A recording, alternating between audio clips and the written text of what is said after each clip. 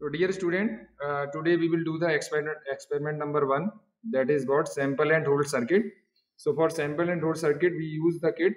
The name of the kit is what? Sampling and reconstructor trainer. So this is the kit or circuit which is do the sampling as well as what? Reconstruction of sampled signal. So here I am seeing about 4 blocks, right? Block number 1, block number 2, block number 3, block number 4, and block number 4 contains 2 sub blocks. So we will first see the functioning of basic functioning of each block. This is the first block. The name of this block is what? Sampling frequency selection circuit. So this block is determines the sampling frequency, the frequency at which the what signal is required to be sampled, sampling rate. The minimum sampling rate is determined by the Nyquist sampling theorem, as you have studied in theory. And this circuit, note this point is what? This circuit also determines the what? The input signal. The sampling requires 2 type of signals. One is the input signal, another is the what? Sampling pulse. So here the message signal, how the message signal is generated here. The 10 kHz distress signal passes through a baud divided by 10 counter. So the frequency of 10 kHz becomes, after dividing by 10 is what? Becomes 1 kHz. And if the distress signal passes through this periodic distress signal passes through a low pass filter, so this low pass filter extract the what? Sinusoidal signal. So at output of this low pass filter we got the what? Message signal of 1 kHz. So this is the port at which we are taking the what? Input signal. That input signal giving to the input of the sample and hold circuit. Now we come to the second block. Students, now further see this. We have to select the what? Sampling frequency. So what you are seeing is what? This is about sampling frequency selector. So by this you can change the frequency, sampling frequency. So the LED glows at what? At 80 kHz, and with that means the what? Sampling frequency is what? Selected as what? 80 kHz. So by this sampling frequency selector you can change the sampling frequency. Or this output of this sampling frequency is going to the what? This duty cycle control circuit. So this circuit do not change the frequency, but it changes the what? Duty cycle. Or duty cycle is defined as what? T on upon total time period. So, or you can say T on upon T on plus T off. So if the T on is 50%, that means T off is also 50%. The duty cycle is 50%. So in this experiment, we will choose the duty cycle is what? 50%. 50% means T on is 50% and T off is about 50%. So symmetrical pulse, you can say about duty cycle 50% means symmetrical pulse. So student, now this third block is what? Sampling circuit. This circuit do the what? Sampling of the input signal.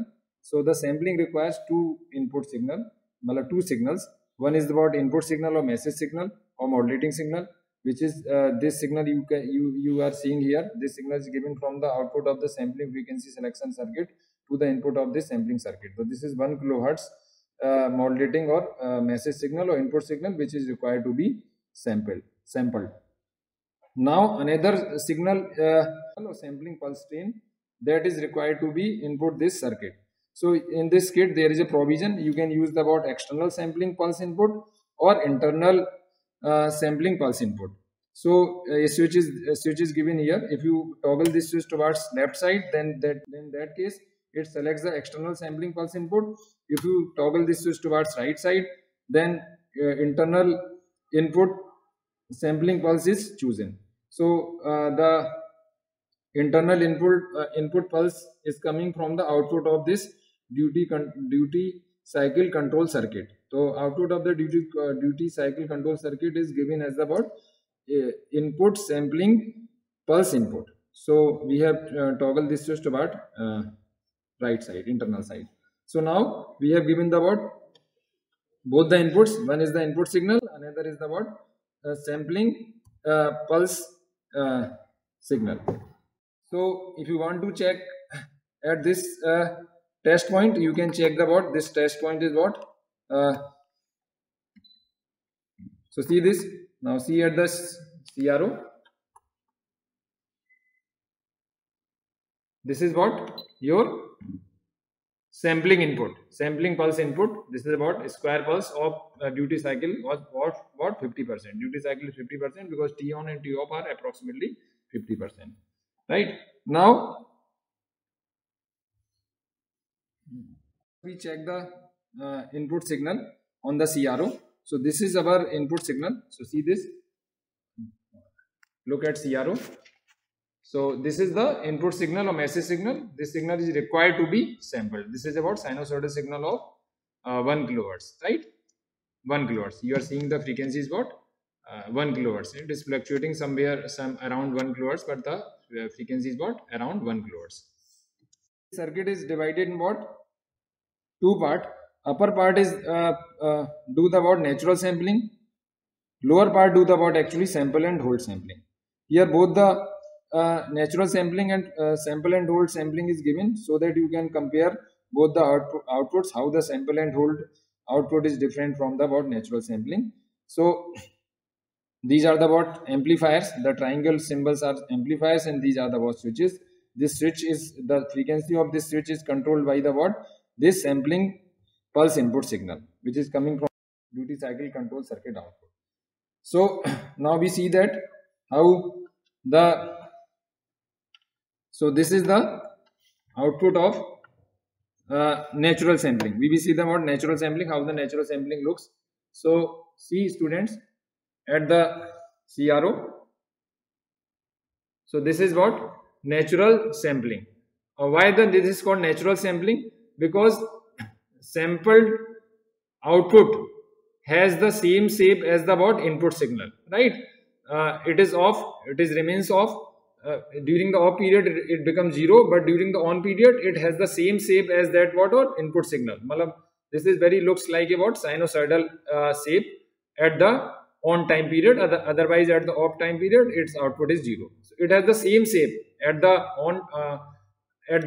on time or at the sample time as that of input, right? So this is called what natural sampling. Natural sampling retains the same shape as that of what validating signal. It is sampled because it is a certain sample, but off time there is no sample, but the shape of the sample is same as that of what original input signal, that is what sinusoidal. So this is what natural sampling. Now we see this kit. There are another output is given about sample and hold. Here is sample and hold circuit. So here we giving the about sample and hold. So now see this, we have changed the output to the what sample and hold. So what difference you are noting here? That the value of the value of the sample voltage held constant until the occurrence of next sample. The sample and hold is also known as flat top sampling because the value of the sample is held constant until the occurrence of next sample. So you are able to observe the clear difference between the natural sampling and sample and hold.